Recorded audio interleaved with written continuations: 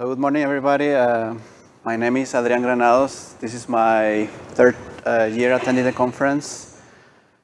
For those who don't know me, I'm a software developer. I'm the maker of Wi-Fi Explorer and AirTool and other Mac apps.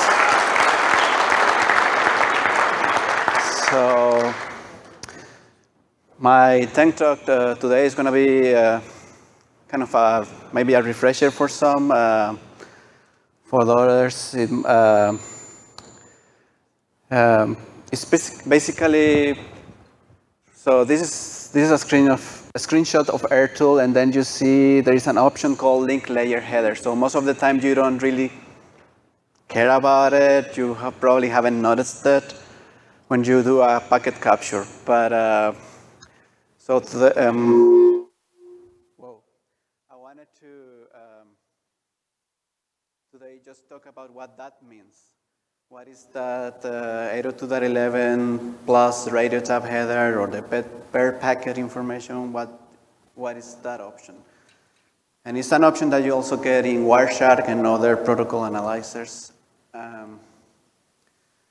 So this link layer header is also called a pseudo header. It's some information that the driver puts in the frame when it gets captured. So it's not information that gets transmitted with the packet. It's information that it's appended to the frame, and then that is passed to the user space application. So from the driver to the user space when you are capturing, or from the user space application to the driver if you are injecting, which is something that you want to probably do if you are in least the deep dive.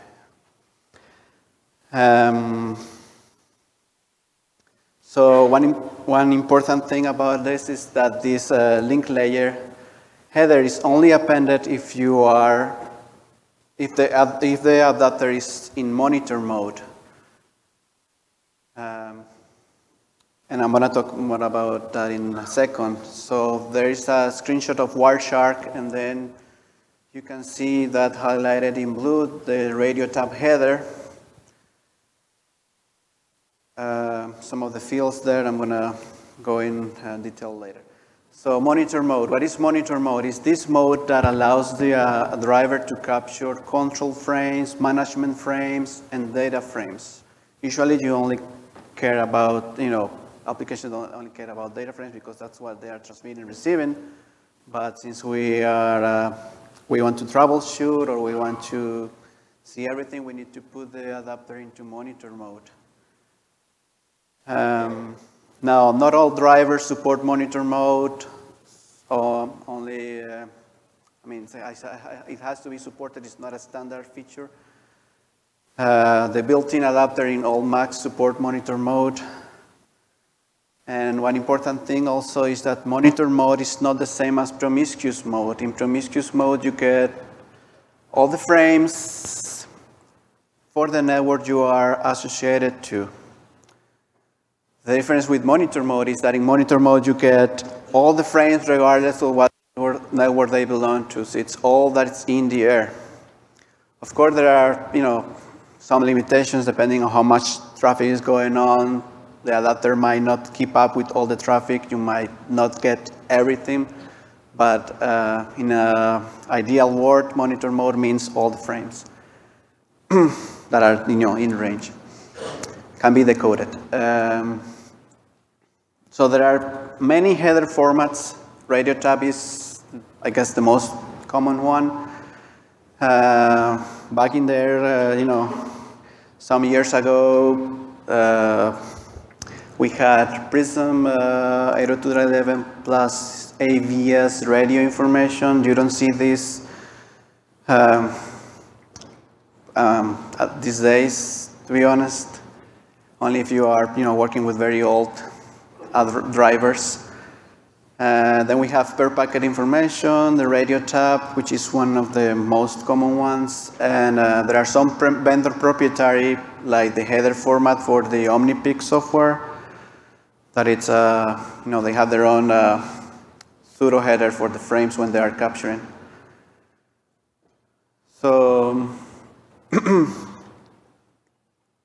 about these legacy headers. They were designed for very old, 802.11b and G networks. They had a fixed length and some only of a few fields like channel, the signal strength, noise. The Prism, for example, didn't have the FCS code, which is was a limitation back then. The per packet information is one that is kind of having a header inside a header, because it's kind of this is not only for Wi-Fi. You can use this format, or the driver can use this format to insert whatever they want. So, but there are some specific Wi-Fi headers: the 802.11 common, 802.11n MAC extensions, 802.11n MAC plus 5 extensions. So when you see this header, you see first the PPI header, and then you get this other specialized header. For example, in this case, 802.11 common.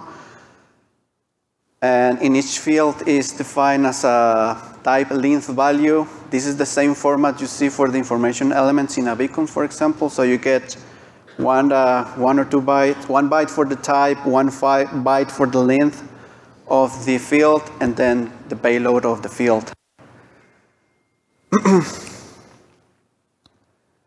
The radio tab header format. This is the one you probably are most familiar with. And this is a very flexible format. It allows to specify an arbitrary number of fields.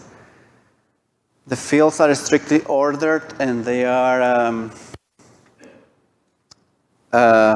they can, there are many fields that have some in your capture, not all of them, and the way they are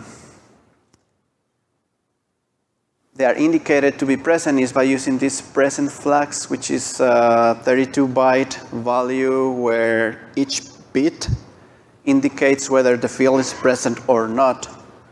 So you see if there, for example, the rate is present, the rate at which the frame was transmitted, the channel, the signal, noise, most of them after that are absent.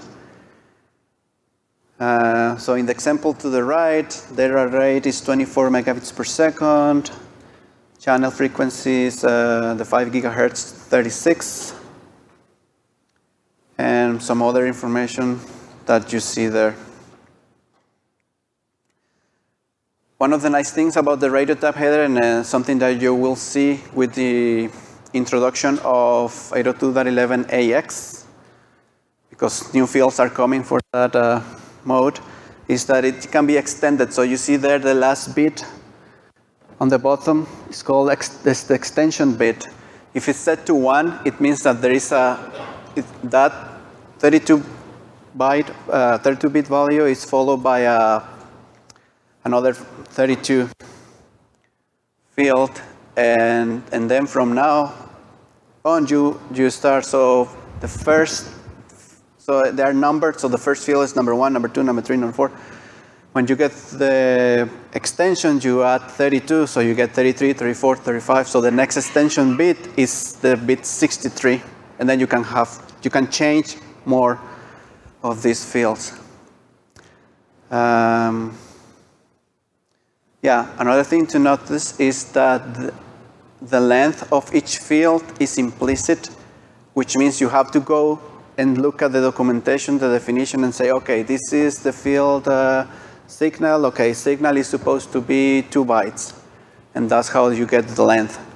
It's not as in the PPI format where you get like a DLV format. So some of the common radio tab fields are mostly present in all and the drivers that are supported are channel, which is the transmission, the transmit frequency or the receive frequency. Again, if you are capturing, this is the frequency that the frame was transmitted on. If you are injecting the packet, is the frequency you want the packet to be transmitted on. signal strength, noise in dBm, some flags properties of the frames if the flag is if the frame is encrypted, the MCS index, or there is a field, the VHT field for 802.11n networks that have information about it has information about the guard interval, beamforming, all those features that came up with 802.11n. Now for 802.11ax, we will see, well, 3 fields have been suggested. They are still, being tweaked as the standard is also being developed. So we have the HE for high efficiency, HEMU other user, and basically the main one is the HE field, which indicates that the frame was received or transmitted using the 802.11ax PHY. So at the bottom you see some of the fields. As I said, this is still being developed, so it might change. It's a suggested field. It's not a defined field yet.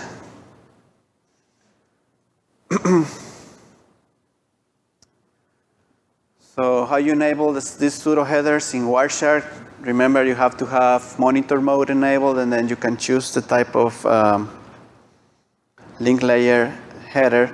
Now, you see that in Wireshark, you see, for example, raw IP 802.11 header.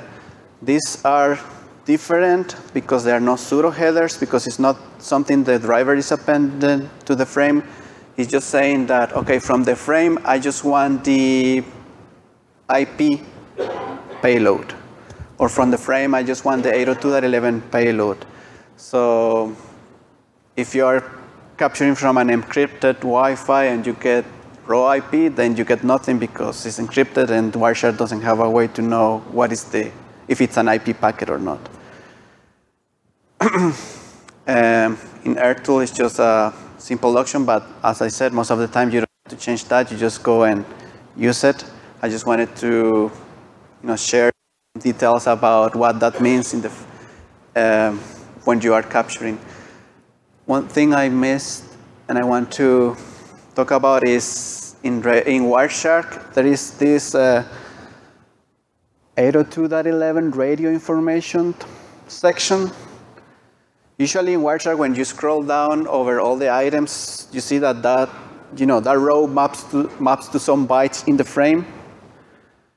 For that section, if you click on any of those items, it doesn't map to anything on the frame.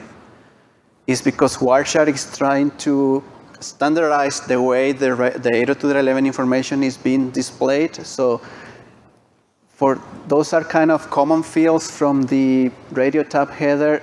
So if we have a PPI header instead, the radio information section will have pretty much the same fields, except that it will extract that information from whatever fields it needs from the PPI header or from the radio tab header. So as I said, it's nothing that it's not a header, it's just Wireshark trying to standardize the way this information is displayed from different header types. And that will be all.